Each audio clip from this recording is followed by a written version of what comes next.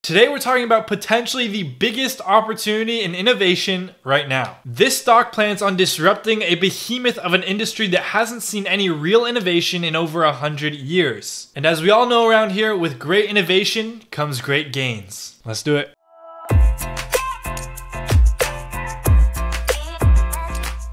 What's going on, everybody? My name is Matthew. Welcome back to my channel, and today we're talking all things Lemonade. Lemonade is an AI-based insurance company that hopes to disrupt the industry of insurance. And in just a second, you'll know exactly why this is such a big opportunity. Give me the format. First, we're gonna set the scene and explain why disrupt insurance and what's Lemonade's strategy to disrupt. Second, a deep dive into Lemonade's actual product. Third, their performance thus far over the past few years and some of their financials. Fourth, how Lemonade will achieve sustained growth. Fifth, the risky risks involved. And finally, sixth, what am I going to do? Now, we have never had 6 parts to one video before on this channel, but it is with good reason, because I believe we're going into some serious details that are not only very important, but I don't think I've seen anyone else explain these on YouTube. Let's get into it with part 1, why the insurance industry and Lemonade's strategy to disrupt. We'll start with the 3 main reasons why the founders of Lemonade think the insurance industry is ready for massive disruption. First, it's huge. Second, it's unchanged. And third, it's unloved. Let's break this down. The first disruptive opportunity is that the insurance industry is absolutely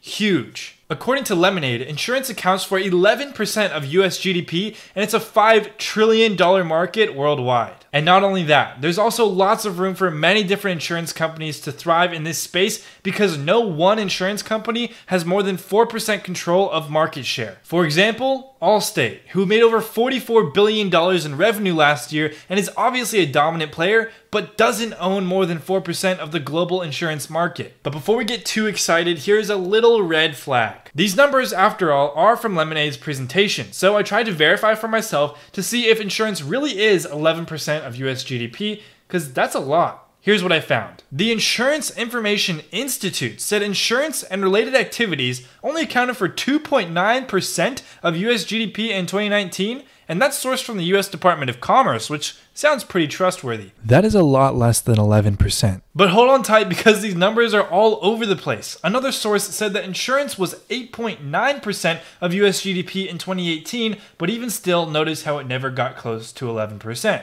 And the Federal Reserve Bank of St. Louis had insurance as 7.6% of US GDP in Q1 of 2020. I couldn't find a source that confirmed the 11% GDP that Lemonade gave, and I said this is a red flag, but really it's just a reminder to verify all the stats you hear, especially if it's coming from a company that wants you to invest in them. But enough of that, because in the end, insurance is a massive market opportunity nonetheless. So let's move on to the second disruptive opportunity.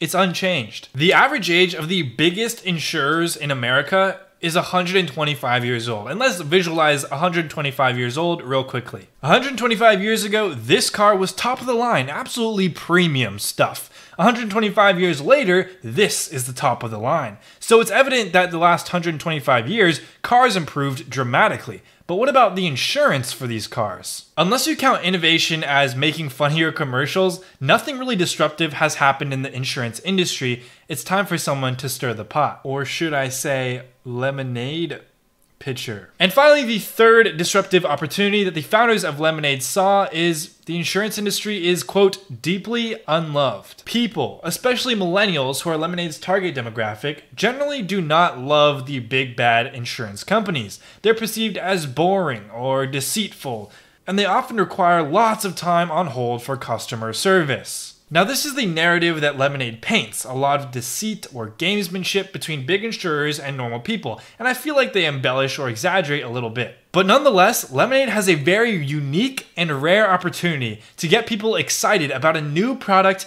in an old industry. An unloved industry. And this may seem like a bunch of marketing, but this is actually a really big deal, because if your current competition is old and disliked, your new, never before seen product will be a no-brainer. Customer acquisition will come easily. It's like if you're a 20-year-old girl and you're dating a mean, grumpy old man because he's your only option. Then Prince Charming from Shrek pulls up and he asks you out. It doesn't take much convincing to go with Prince Charming and leave the old man. To clarify, the old man is old insurance and Lemonade is Prince Charming. So those are the 3 key reasons why insurance is picked as the opportune industry to disrupt. Now let's talk about the Lemonade strategy for disruption, which I'll explain in less than 30 seconds. Starting now. It starts here by delighting customers. This means exceeding their expectations with quick claims and easy purchases. Delighted customers means quick word of mouth. Word of mouth generates fast organic growth. Fast growth means fast data collection for Lemonade's AI and their predictive data strategy. More data means faster machine learning, which means faster and more accurate pricing from Lemonade. This new and speedy pricing delights customers once again because they're now getting even better and more accurate prices, and the whole thing starts over again. This cycle is pretty much identical across most companies that use machine learning. More customers means more data, which means better machine learning, which translates into more customers. It's just never been used in insurance in this way. So that's why they chose insurance. That's Lemonade's game plan. Let's talk about part 2, their product, in detail. To understand how Lemonade is different, we must understand first how normal insurance providers work. For insurance, you pay what's called a premium, and this is just the price of your insurance policy. If something goes wrong, you have the right to file a claim, and that claim, if approved, will come out of your premium. But if nothing goes wrong and you never file a claim, then the insurer pretty much gets to keep all of your premium as revenue. And of course, it's much more complicated than this, but hopefully this gives you the gist. But with Lemonade, when you pay your premium, instead of taking all of it and only paying it out when necessary for a claim, Lemonade just takes a flat 25% fee of your premium, and the remaining 75% is dedicated solely to paying out any future claims. And if you don't make any claims, any remaining premium that hasn't been used will be donated to a nonprofit of your choice. That all sounds great, and for the most part it is, but I want to take a deeper dive. Let's take a closer look at something called reinsurance and how Lemonade uses it strategically. Reinsurance is a really important part of Lemonade's operations. Reinsurance is when insurance companies share their risk by purchasing insurance policies from other insurers to limit their own risk. In other words, it's like insurance for insurance companies. In this case, Lemonade gets reinsurance from insurers like Berkshire Hathaway. And reinsurance is crucial to Lemonade's business for 3 main reasons. 1, it offloads risk. 2, it stabilizes revenue. And 3, it actually frees up capital to use for growth. How, you may ask? Before we continue, I'm going to need you guys to lock in because it's about to get kind of wordy. Okay, let's do it. Lemonade is in a partnership structure called proportional reinsurance. This means that the reinsurer, for example Berkshire Hathaway, will receive a percentage of the premiums that Lemonade sold and pay the same percentage of the claims. So when Lemonade sells an insurance policy, they collect the premium, pocket the flat fee of 25%, and then Lemonade transfers or cedes or gives the remaining 75% of their premiums to their reinsurers. The same reinsurers must also cover 75% of the claims, in other words, 75% of the risk. Oh, and of that 25% of premiums ceded to the reinsurer, Lemonade collects 25% of every dollar ceded as commission. So in explaining this proportional reinsurance relationship, I've explained how it offloads risk for Lemonade and also stabilizes their revenue. How? Let's recap. Lemonade gets paid a premium. They collect 25% of that premium automatically, flat fee, every single time. That's the stable revenue. Then they pass on the remaining 75% of that premium to the reinsurer, and thus the reinsurer takes on 75% of the risk. That's the offloading. But I also said that reinsurance frees up capital for Lemonade to use for growth. Without reinsurance, Lemonade's risk for having to pay out bigger or more frequent claims becomes much higher. Therefore, by law, they would be required to have at least 50 cents tied up in cash reserves for every $1 of premium sold. This is also known as the 2-to-1 ratio. For example, if Lemonade sold $10 of premium, they'd be required to have $5 of cash tied up in cash reserves, and this is so Lemonade would always have enough money to pay off at least the majority of their claims. But because of reinsurance, like we just said, a lot of risk is offloaded. So the risk of Lemonade having to pay out big claims or frequent claims is much smaller, and therefore Lemonade is only required to have a 7-to-1 ratio, meaning they only need about 14 cents tied up in cash reserves for every $1 in premium sold. A big difference from 50 cents. This of course means they'll have less money tied up in cash reserves than they usually would, and they can then spend that on growth. And if this didn't make sense, please, I suggest you rewind and try and understand it, because I think it's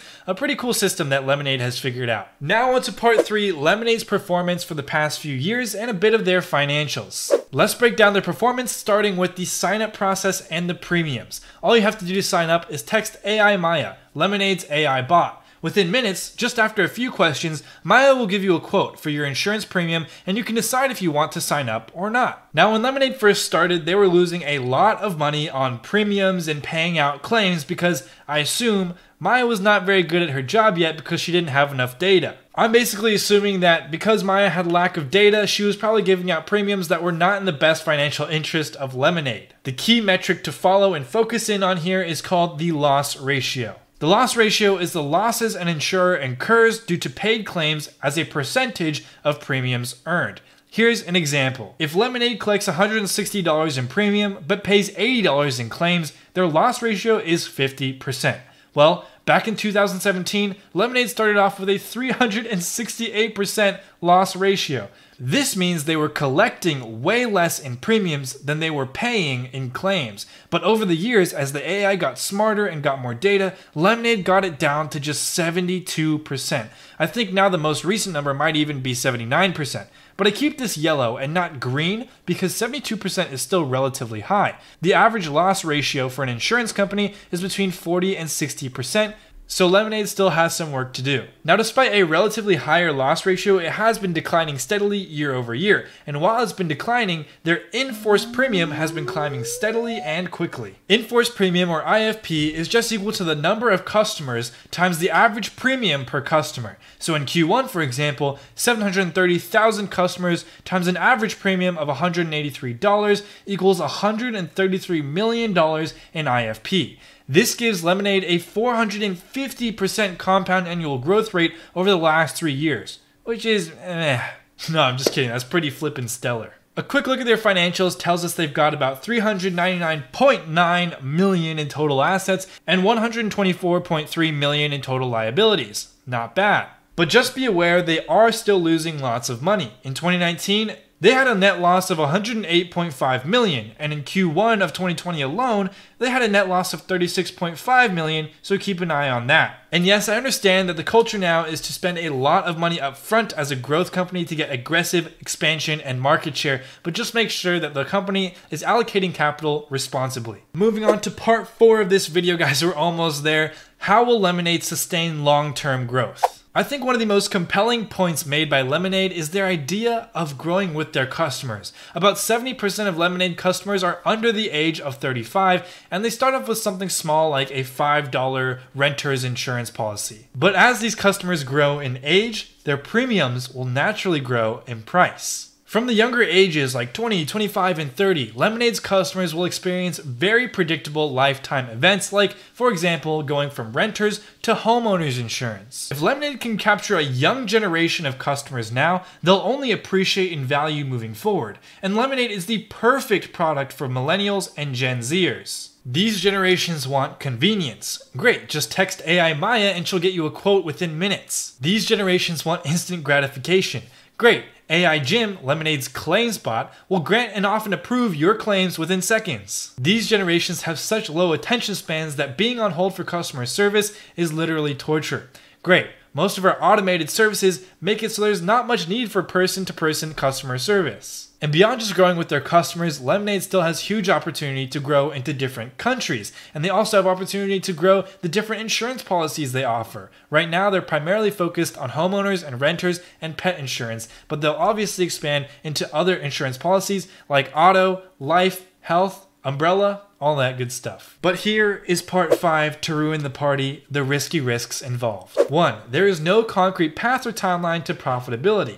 2. I personally think that their 25% flat fee business model limits their potential revenue. I would like to see them collect more premium just beyond 25%, but I guess that would expose them to more risk, and also it wouldn't be that much different from a normal insurer. So I'll let this one slide. 3. They are yet to show results for how they can handle their first big natural disaster and whether or not their AI bots can handle that kind of chaos. We are yet to see a massive event wipe out a bunch of homes that are insured by Lemonade. God forbid that ever happened, but I'm just saying there's a lot that remains to be stress tested. But again, after reading their S1 filing, it seems like Lemonade is pretty aware about how they are limiting their risk and how much at max they're willing to pay for a claim. And finally, number 4, probably the most realistic risk is a big time competitor coming into this space. I don't think any of the big players like Progressive or Allstate are nimble enough to just whip up an AI solution and immediately begin competing with Lemonade. However, they do have the ability to acquire a startup and task that startup to compete with Lemonade, and I think this is a very possible and real risk. But of course, Lemonade has the first mover advantage and tons of data, and so they're very far ahead of any potential competitors. Alright, so the final part of this video, part 6, what will I do? You can't deny that this company is innovative and disruptive, and I think they've found the perfect industry to disrupt. But there are still a lot of unknowns. Not only, for example, the natural disaster situation where we don't know how they can handle that, but also just in the stock market. We don't really know what kind of valuation that Wall Street likes for this stock yet. It's only been IPO'd for a month. Ultimately, however, I do see myself starting a position, a potentially big position in Lemonade because it is a rare opportunity for true innovation. A lot of growth stocks that claim to be innovative are only 10 or 15% more innovative or better than the current solution. But I think Lemonade, what they're doing, has potential to be truly 10x what is happening and what is the current solution right now. If you found any value in this video, and I hope you did, please make sure to hit that like button, subscribe, and read our quote of the day. You might just learn something. Make sure to go follow me on Instagram for daily posts about my portfolio, stock news, and all that good stuff. If you're watching at this point in the video, thank you so much. You are the real MVPs. Don't forget your peace and thank yous.